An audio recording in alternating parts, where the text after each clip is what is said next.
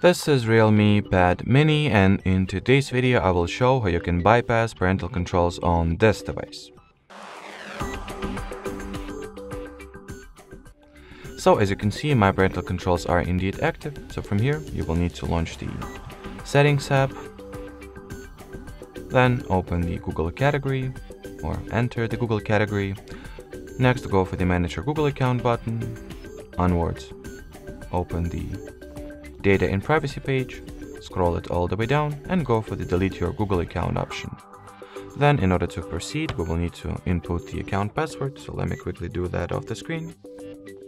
Then tap at the Next button, and at this page you gotta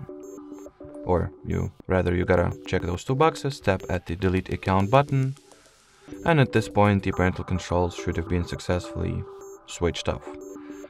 Let me test it out and see. Yep, as you can see, there is no Google account left. And if I will open up the list of parental controls over here, there will be none. So from here, the only thing that is left to do is to recover the Google account I have just erased, which you can very easily do by signing into any Google app or service with it. I'll just go with Play Store, for example. You can pick any other app like Gmail, Google Drive, Google Calendar, whatever. So in here, as I've already said, you just need to log into the deleted account. So input the email address, then it should get the following message, and after this message you will need to type in the account password, obviously. So I'll quickly do that off the screen as well. And 9 out of 10 times you're going to get the something went wrong message. That's completely fine. You just gotta simply re-enter your credentials. So I'm going to do exactly that.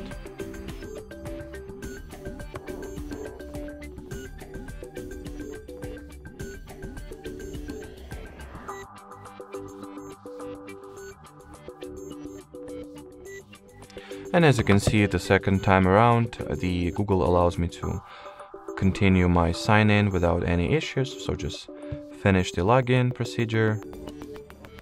And well, that will be it. So thanks for watching, thanks for your attention, and bye-bye.